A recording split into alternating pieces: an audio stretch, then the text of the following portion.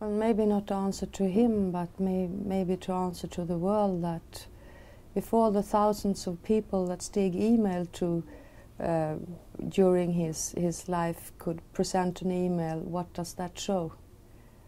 I don't recognize that close relationship during the 30 years I lived with Stieg, and I'm quite sure that our friends and his colleagues can say the same. His colleague since 20 years for the British anti-fascist magazine Searchlight did not even know that Stieg had a brother.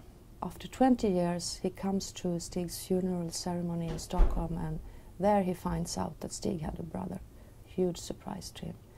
So I think this is unnecessary argument or unnecessary proof, invalid proof.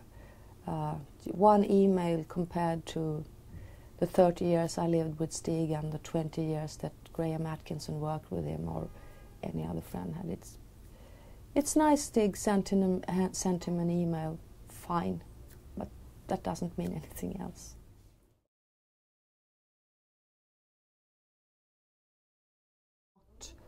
Absolutely not. He had a distant relation to his father, given that he wasn't brought up in that family. He was living for 9 years with his maternal grandfather and grandmother, and that formed his character. He came to his biological family when his grandfather died. Then Stieg was almost 9 years old then, so his childhood history created that distance.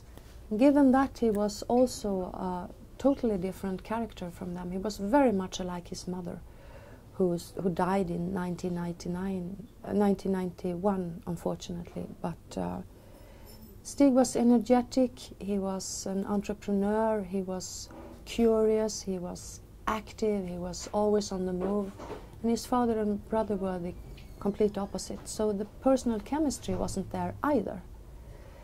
But he was never into revenge. He was keeping a, courteous relationship with his father. We went out every year to buy a new crime novel for him for a Christmas present and so on. And so there was no hard feelings, there was no battles, there was no dramas like that. It was just distance.